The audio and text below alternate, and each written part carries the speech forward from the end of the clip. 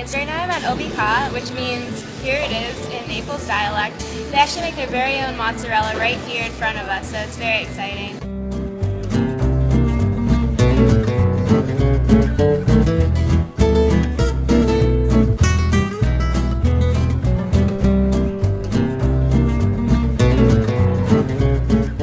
So right now we're sitting at a big table in the middle of a restaurant. The food just came, and I ordered the salmon avocado salad because I've been craving avocado ever since I got here, and everything's looking really good.